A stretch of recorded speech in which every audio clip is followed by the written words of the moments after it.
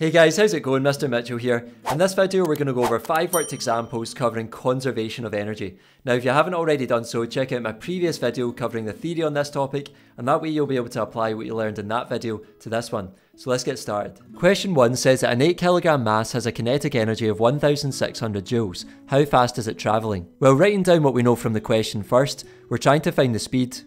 We know that the mass is 8 kilograms, we know that the kinetic energy is 1600 joules, and writing down our equation for the kinetic energy, we have EK equals a half mv squared. Substituting in our numbers now, we have 1600 equals a half times 8 times v squared. And then what we can do is multiply both sides by 2 to get rid of the fraction and divide both sides by 8 to get rid of the 8 from the right hand side. And we end up with v squared equals 400. And then taking the square root of v squared to get v on its own, we have v equals 20 meters per second. Question 2 says that a trolley is released from rest at point X and it accelerates down the slope to point Y. Assuming friction to be negligible, calculate the speed of the trolley at point Y. So we want to find the speed of the trolley when it reaches the bottom of the slope down here. So by conservation of energy, we can say that the loss in gravitational potential energy when the trolley is at the top of the slope is equal to the gain in kinetic energy of the trolley as it moves down the slope. So we are assuming no energy losses in this case, and we can then write down what we know. So we're trying to find the speed of the trolley v. We know the mass is 2 kilograms from the picture. We know the gravitational field strength on Earth is 9.8 newtons per kilogram, and we know the height h of the trolley above the track is 1.2 meters. So we can then equate our two expressions, so we have mgh equals a half mv squared, so those are just our two expressions, one for gravitational potential energy and one for kinetic energy. We can then start substituting in the numbers, so we have 2 times 9.8 times 1.2 is equal to a half times 2 times v squared. And then you'll see that a half times 2 just becomes 1, and 1 times v squared is just v squared, so that simplifies to v squared equals 23.52, and then if we square root both sides, we end up with v equals 4.8 meters per second.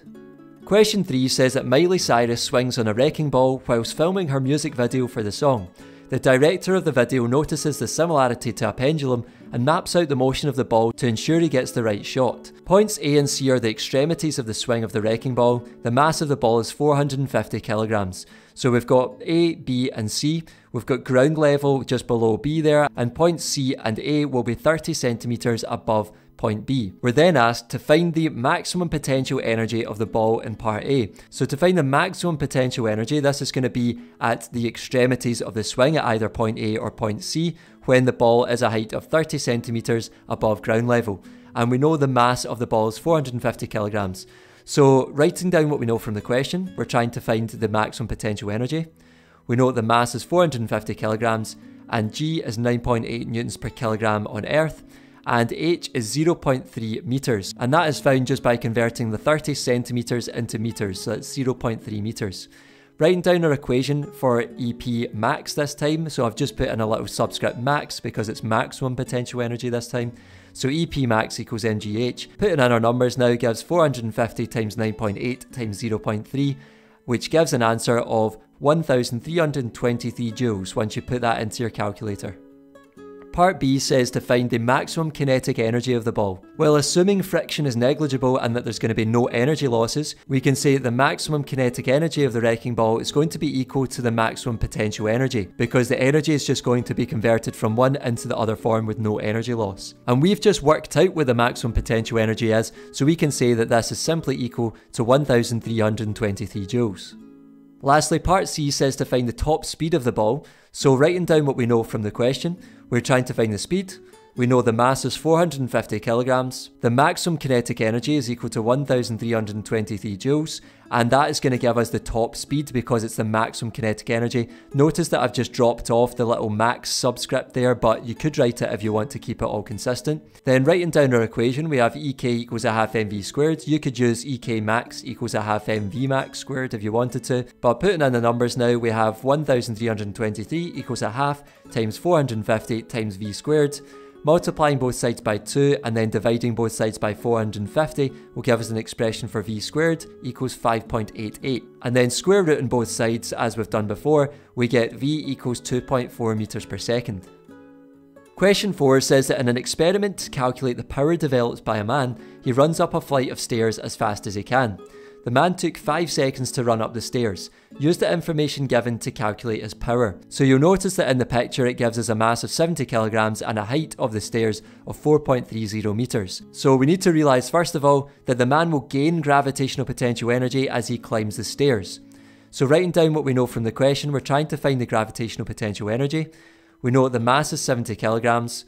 The gravitational field strength on Earth is 9.8 newtons per kilogram, and the height is 4.30 meters. So writing down our equation, we have EP equals mgh.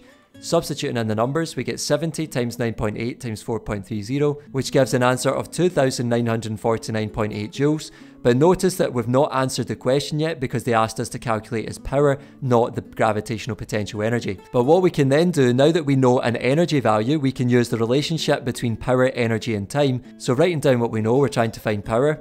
We know that the energy is 2,949.8. I've deliberately not rounded that value just so that we get a more accurate value for this final answer. And then our time is 5 seconds. So writing down our equation, we have P equals E over T, and substituting in our numbers, we get that this equals 2,949.8 divided by 5. Put that into your calculator, and that should give you 590 watts.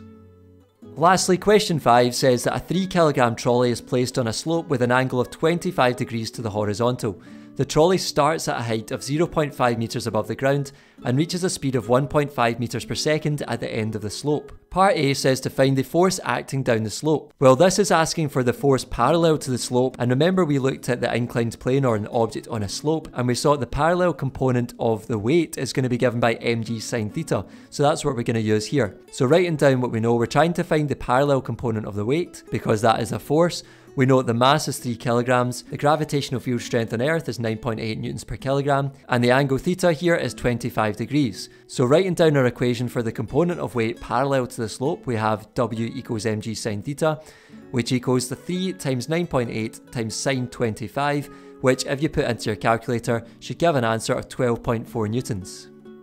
Part B says to find the kinetic and potential energy. So we're just going to use our two separate equations to find these. So firstly, for the kinetic energy, we're trying to find EK. We know that mass is 3 kilograms. We know that the speed V is 1.5 meters per second. And putting that into our equation, EK equals a half mv squared. This should equal half times 3 times 1.5 squared, which if you put into your calculator should give an answer of 3.4 joules. We also have the potential energy that we're trying to find. So for potential energy, we're trying to find EP. We know that mass is 3 kilograms. We know that G is 9.8 newtons per kilogram and that the height h is 0.5 meters. Writing down our equation for potential energy, we have EP equals mgh, and substituting in the numbers gives us 3 times 9.8 times 0.5, which if you put into your calculator should give an answer of 14.7 joules. Almost there, part C is asking us to find the work done by friction. So the first thing we need to realise here is that we cannot use the equation for work done here since we don't know what F is. And remember, F is involved in the equation for work done. So if we don't know what F is, we can't use that equation. So we must be able to find the work done by friction by some other means. So the way we do this is we can use conservation of energy instead. And so what we can do is we can say that the work done is equal to the gravitational potential energy minus the kinetic energy. So that difference between the two energies that we've already calculated will be the energy that has been lost to friction, i.e. the work done. So this is going to be equal to 14.7 minus 3.4, which are our two answers that we've worked out earlier. So this is equal to 11.3 joules. Lastly, part D says to find the average force of friction acting on the trolley. So this time we're trying to find a force, and we now know a value for the work done, and we know a distance value from the question. So writing down what we know, we're trying to find the force F. We know the work done is 11.3 joules, and the distance is 1.5 meters. So we're going to be using the work done equation this time. So EW equals FD. Putting in the numbers gives us 11.3 equals F times 1.5, and then rearranging for F we do 11.3 divided by 1.5 gives us 7.5 newtons. That's all for this video folks, I hope you found it useful. If you did, give it one of these, subscribe, and I'll see you in the next one. Take care.